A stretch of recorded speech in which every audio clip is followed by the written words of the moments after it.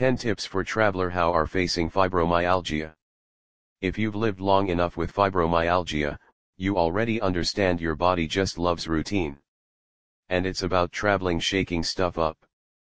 But you shouldn't have fibromyalgia locked away at home. It is feasible to travel with this unpredictable situation, but if you are ready, thoughtful, and can schedule, it is extremely helpful. Here are some tips to make sure your travel plans go smoothly. Be challenging about journey times. This isn't always an alternative, but if you can choose the perfect travel times, you'll know you're starting your journey off at the best conditions for your fibro at least. Nothing casts off our whole well-being as a complete sleep timetable. It's just not worth saving $100 on a flight that leaves the dawn crack if it means causing serious exhaustion for the days ahead. Also, make sure you have plenty of time between connecting flights, so you don't run from one side of the airport to the other desperately. Prepare for stress at the airport. Once upon a moment, it was a great treat to travel by air. Air travel can be a real nightmare these days. One flight cancelled can transform one day of travel into hours of waiting and hoping. It doesn't mix well with stress and fibromyalgia. Consider asking your doctor for an anti-anxiety medication or downloading multiple meditation applications on your phone to avoid flares, severe exhaustion while traveling. When using a wheelchair, plan ahead. When making your flight reservation, you can select this option or call the airport in advance to ensure that a wheelchair is readily available upon arrival. If you bring your own motorized wheelchair, airports usually ask you to arrive 1 hour early. You can also ask to be picked up on one of the small courtesy shuttles driving passengers inside the airport to their gates. Call U.S. Department of Transportation hotline for any questions about disability needs at an airport. Pack your own tools for self-care. You don't want to spend your entire journey in pain without the usual self-care instruments and equipment.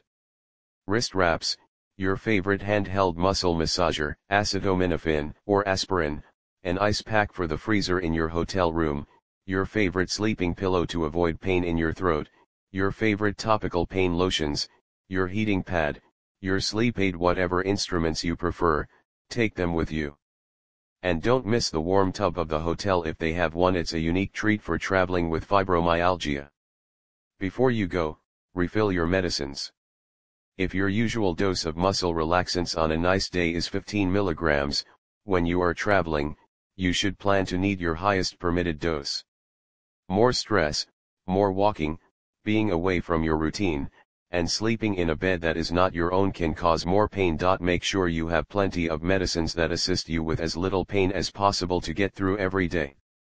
And be sure to pack these medicines in your carry-on so that they are not lost in the chaos of baggage claims at the airport. Pack hot clothes for the aircraft. Nothing ruins a flight of 5 hours like squeezing every muscle in your whole body because you're cold. Airports and aircraft are just two of the locations that may be too cool on your journey. Pack gloves and a scarf to prevent cramping, additional socks, and a sweatshirt from your fingers and neck. Shivering in a wretchedly cold region for hours is a guaranteed trigger for further pain. Ask the hotel in your room for a tiny refrigerator. There is no guarantee that your hotel room will have a fridge. If you depend strongly on ice packs to handle your pain, the additional call is worth making sure it's there when you arrive. Explain that this is component of your medical care if the hotel is unwilling. If they don't give it, ask if you can maintain a tiny bag in the employee refrigerator that can be easily accessed by any employees on your behalf. Bring your most comfortable shoes. Remember that wearing heels to work and sitting all day at your desk is distinct from standing in heels and walking all day around a gigantic conference center. Airports also involve a lot of walking and standing.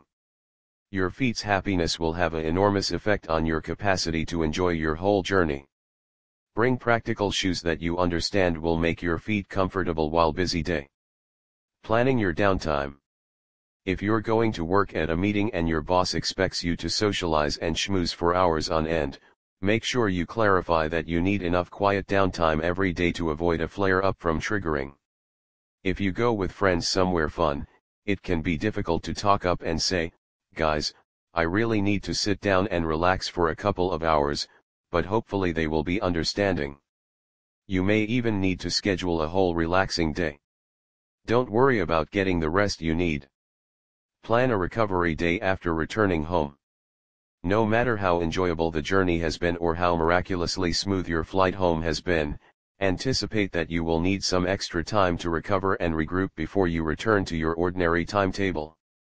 If it means asking your boss if you can arrive at noon late the next day, hire a babysitter to help with the kids for a couple of hours, or order takeout for a couple of nights, it's worth it to avoid flare ups. Stay healthy. Thank you for watching this. Please do not forget to subscribe, share and like our channel. Click the bell icon for latest update.